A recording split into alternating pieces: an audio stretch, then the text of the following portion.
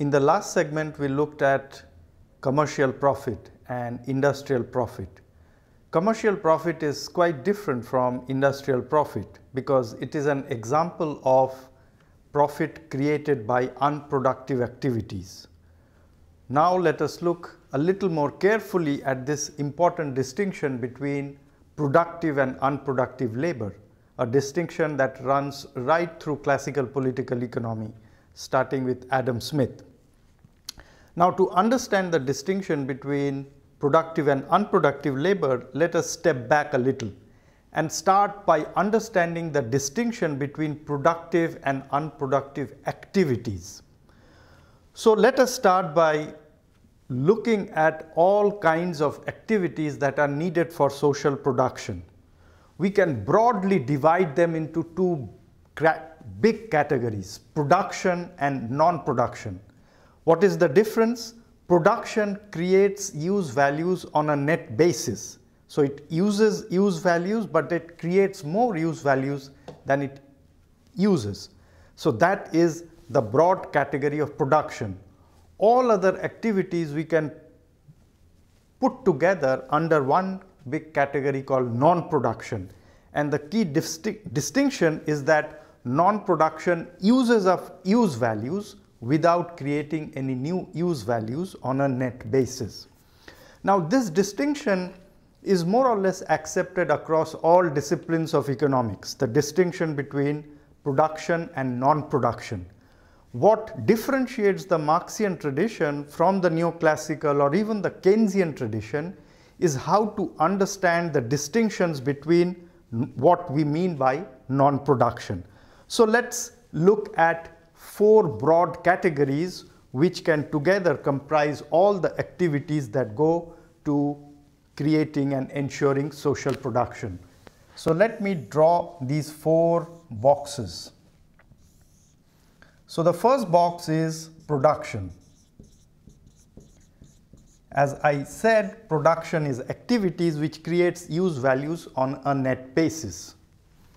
Everything else comes under the category of non-production. But we can differentiate the non-production category into three more subcategories. The first is what we can call distribution. So distribution are all the activities related to what we have earlier called circulation, meaning the transformation of the form of value from money to commodity, from commodity to money. What happens in the activities of distribution is merely a transfer of ownership of already existing use values from one economic actor to another. What about the other two boxes? Well, one of them is what we can call social maintenance. Social maintenance are all the activities that are required to ensure the reproduction of the social system of society as a whole. So what would come here? Well, all the activities of the state, the law and order machinery, the courts, the judiciary, all the police, the military, all of which together ensure that the social system is in existence. The fourth box is what we can call personal consumption. So personal consumption are all the activities geared towards the maintenance of individuals. So when we consume food, clothing, shelter, healthcare, all of those would be part of personal consumption, and that is necessary to maintain the individual, to reproduce the individual over time.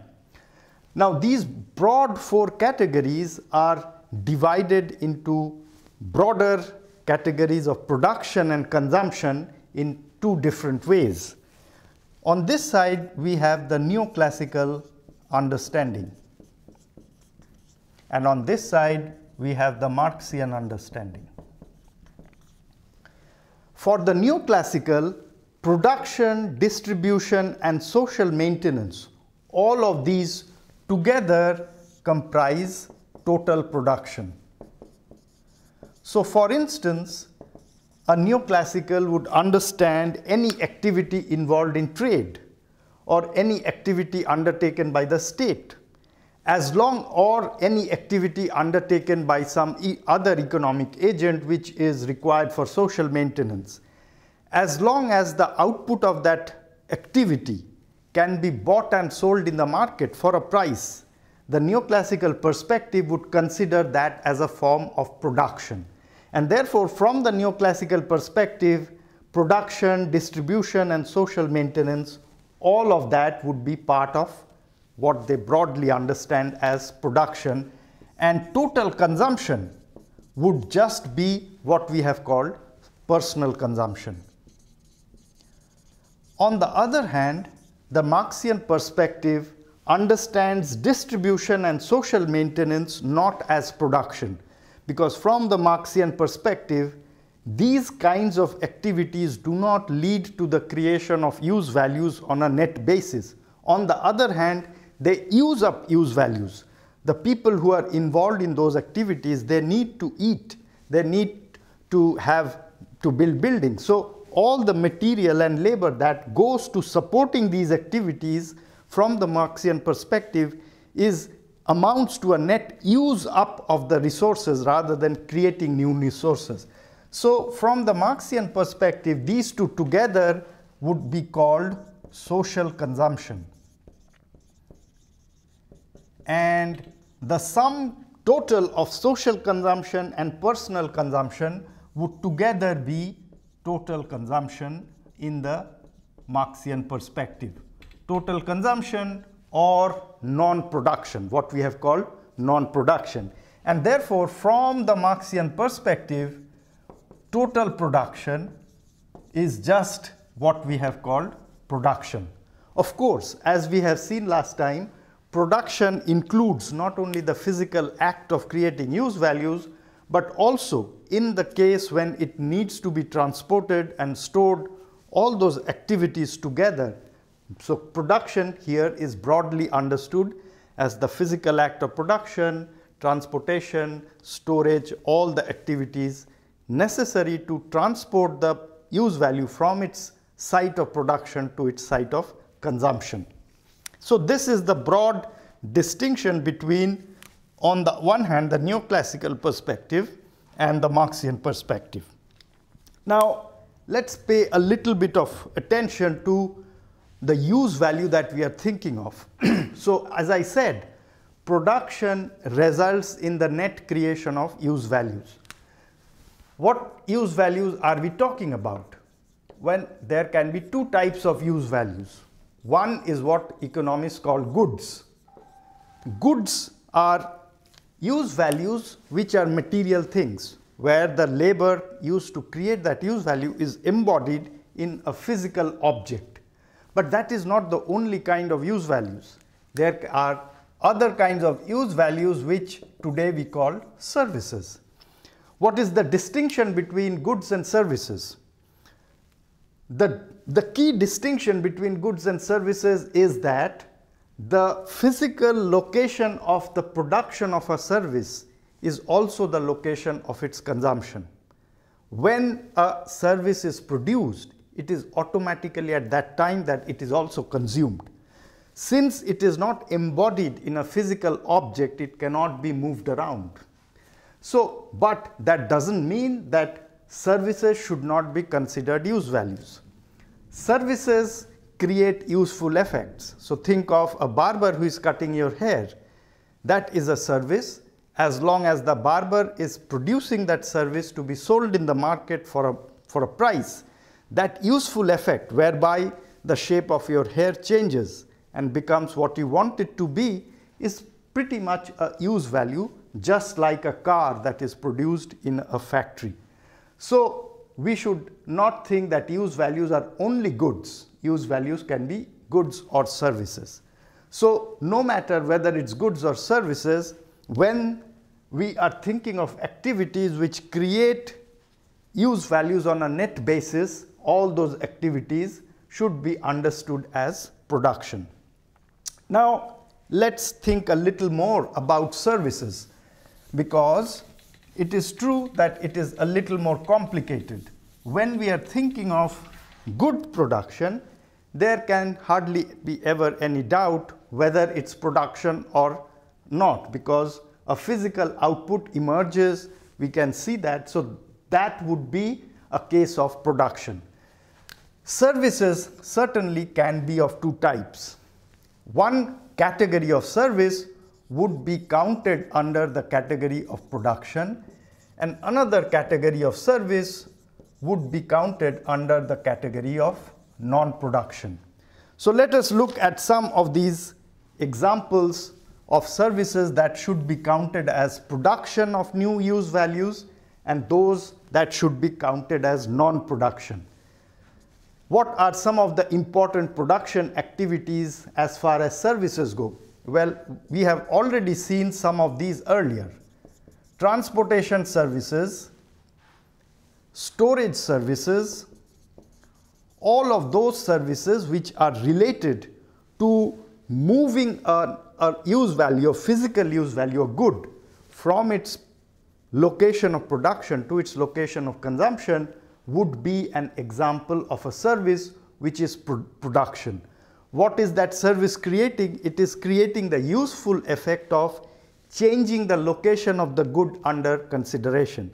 So if a car has been produced in Detroit and it must be driven in Boston, it needs to be transported from Detroit to Boston. So all the activities involved in transporting and changing the physical location of the car would be counted as production services. There are others: education, healthcare, entertainment. All of these are examples of services that are creating new use values. Now let's look at some examples of non-production services. Those activities which are related to trade. By trade I mean the pure buying and selling of commodities. So here in trade what happens is a commodity which is already being produced is just handed over to somebody else for a sum of money.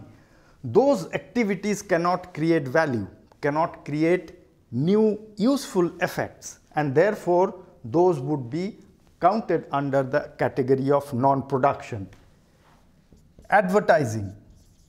Advertising are the set of activities which are geared towards bringing in consumers into the market and enticing them to buy certain things. Those activities do not create any new commodity or use value. As we have seen, all the activities related to law and order, so the police, the judiciary, the whole state functionaries, all of those would fall under the category of non-production. Financial and banking services, real estate services, all of these are not creating any new values. They are not creating any new use values, and therefore they would be part of the non-production category. So these are some of the distinctions between production and non-production as far as services go.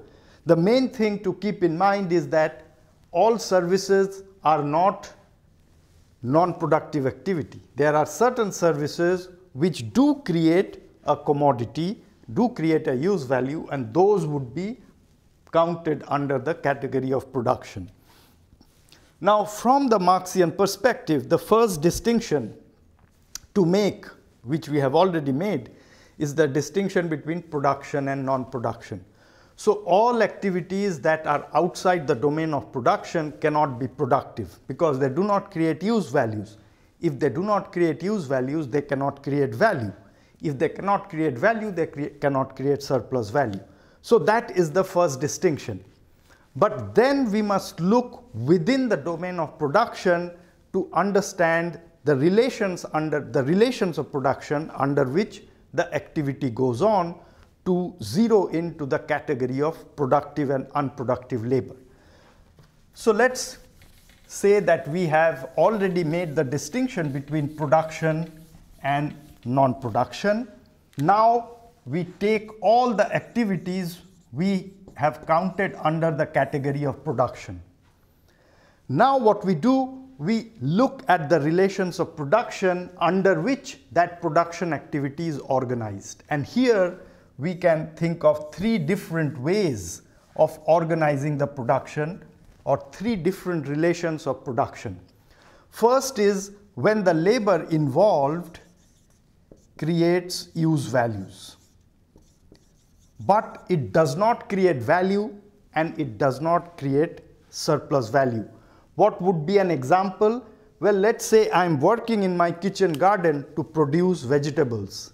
In that case, my labor is certainly creating a use value, the vegetable which I will consume, but it is not intended for sale. So therefore, it's not a commodity, therefore it does not have any value in this specific sense in which we have used the word value within the context of political economy. Since it doesn't have value, it also doesn't have surplus value. So this would be one part of activity that we would separate out. The second kind of activities, the second type of production relations that we need to see within the domain of production is where the labor creates use value and it also creates value, but it does not create surplus value. What is an example of such activities?